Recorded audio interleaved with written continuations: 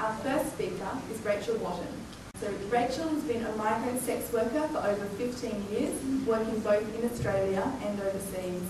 Rachel's previous roles as international spokesperson for Scarlet Alliance and outreach officer at the Sex Workers Outreach Project in New South Wales have given her the opportunity to present sex worker issues at many conferences around the world while networking with sex workers from around the globe.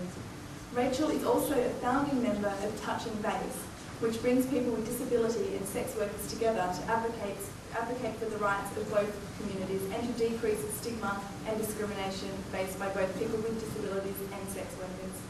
Rachel is currently juggling being a sex worker, presenting at conferences and workshops, and doing postgraduate research at the University of Sydney. So, welcome, Rachel. Welcome everyone, I'm very pleased to be the first presenter. So I'm going to go over briefly about what is the Swedish model and then progress through as to how it affects sex workers, what's been happening there and what the essential problems are with the Swedish model. So essentially the Swedish model refers to the Swedish government's current laws regulating prostitution. From January 1st, 1999, it became illegal to buy or to try to buy sexual services in Sweden. The law criminalises the client who purchases the sexual services and not the sex worker. And the relevant part of the law states, the person who for payment obtains a casual sexual relationship is penalised unless the action entails punishment in accordance with the penal code for the purchase of sexual services with fines or imprisonment for a maximum of 6 months. The law criminalises situations where money, drugs, gifts, even luxurious dinners have been mentioned, or other forms of compensation have been agreed upon, even if not actually given, in exchange for sexual services. And the law does not actually define what casual means within this. And that proves problems automatically, as a lot of clients and sex workers have formed working relationships over many years, and clients have become regulars for years and even decades with sex workers. Sexual relations has been defined as sexual intercourse, but actually when broken down to its base level, it's been defined as touching another person's genitals. So therefore in Sweden, erotic dancing and stripping, posing nude or even masturbating in front of someone for payment is not included within this law.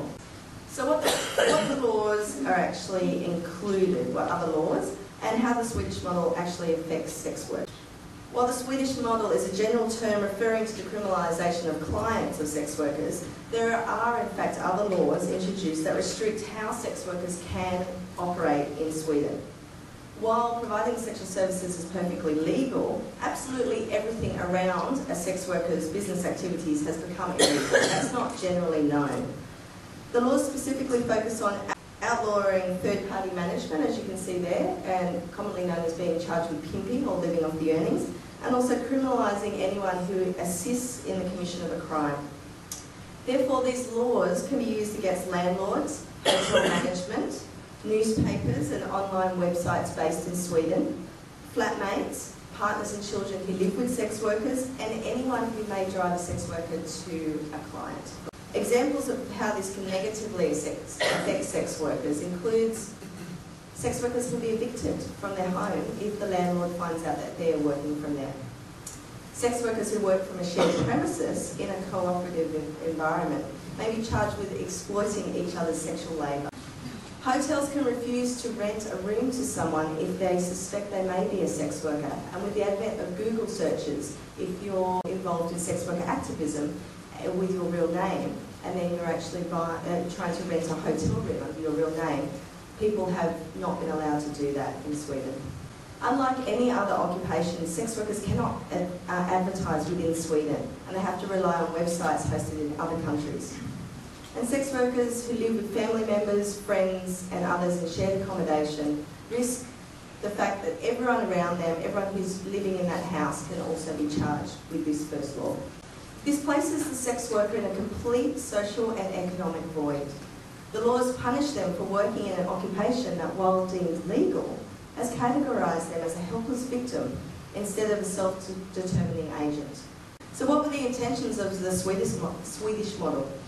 The official government position in Sweden is that the purchase of sex constitutes violence by men against women. This is illustrated by a Swedish government's committee statement in 1995 that no prostitution can be said to be of voluntary nature. In 1998, the Swedish Parliament passed a law reform measure entitled the Protection of Women, which is where these sex worker laws are housed. So while the intentions of these protection of women laws were solely really focused on domestic violence and assault, they've conflated their aims and blurred their vision by including an occupation when talking predominantly about domestic violence. And domestic violence defined in Sweden is that committed by a man who has a close relationship to the woman concerned. Another quote from the Swedish government, a policy paper, is prostitution is not a desirable social phenomenon. The government considers, however, that it is not reasonable to punish the person who sells a sexual service. In the majority of cases, at least, this person is a weaker partner who is exploited by those who want to only satisfy their sexual drive. It is also important to motivate prostitutes to seek help to lead their way of life. They should not run the risk of punishment because they've been acting as prostitutes. The public opinion within Sweden has changed. While it started off not very supportive of these really horrific laws, because sex workers have been speaking up and they're finally getting their own voice, and this is through the arrangement of Rose Alliance, which is the sex worker organisation in Sweden, and also many sex worker blogs. They've been able to have a voice, and in fact one blog written by Isabella Lund has been extremely well known, and in fact high-level government officials have been admitting that they were regular readers and actually gaining a lot of information about the sex industry that was never given to them via these blogs. Why the Swedish model fails. There's quite a number of them, of course, and we could be here all day, but I'm going to briefly go through them. So there's no awareness, first of all, as we know, of the diversity of the industry, the scale of operation, and that men, women and trans people work in the industry as sex workers and are clients. It doesn't recognise sex workers' work. One sex worker has written on her blog, is it harmful to have sex with strangers? Is it harmful to make money? No, to sell your time, your company or sexual services is not in itself harmful. But it is damaging to sex workers to be subjected to oppressive conditions like discrimination and social stigma. Swedish prostitution law contributes to such oppression. Sex workers are being discriminated against, and thus prejudice and stereotypes are preserved. There are increased levels of corruption. Anyone can dob in a sex worker, and this can and to the police. This can include an ex-partner, a neighbour, someone going for the same job. As we know, we often have more than one job. So if I'm being interviewed for a job and someone else knows that I'm also a sex worker, they can go and dob me in. And because of the levels of stigma and discrimination in this country, it means that I may not get that job. So the thing that I want to point out to you then, as you can read the other things there, there's 2 points. Conflating the role of the police.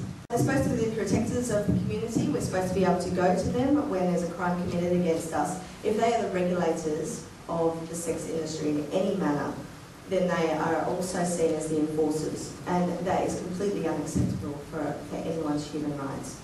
The other thing that I'd like to say is that there's a lot of statistics that have been bandied around about since the Swedish model has been introduced, there's been less sex workers, there's been this, there's been that. The reality is, the things that all the sex workers in Sweden say is that there was no research done before it was introduced. So there was never a baseline figure at the start. The reality is that sex worker voices in Sweden were not heard. They were not on any panel, they were not in any discussions at a government level, and that is completely abhorrent on anything. And in terms of doing research now and trying to find figures, when you start reading different things, even the government officials can't agree on things. There's 2 quotes that you can go back to later from Ban Ki-moon, the Secretary General of the United Nations there. And then the other one that people should be aware of in terms of the UN guidance known like HIV and sex work. I'd like to acknowledge Peter Jacobson from Rose Alliance for her enormous contributions not only to everything that I learn and present here, but in terms of the fight for sex worker rights in Sweden and around the world. And I strongly advise everyone, because sex workers should always have a voice on every level to do with our occupation, is to go to the YouTube where Peter Jacobson, a Swedish sex worker who's spoken around the world, speaks and talks predominantly about what the problems and the issues are. And it should always come from the sex worker's voice. Thank you.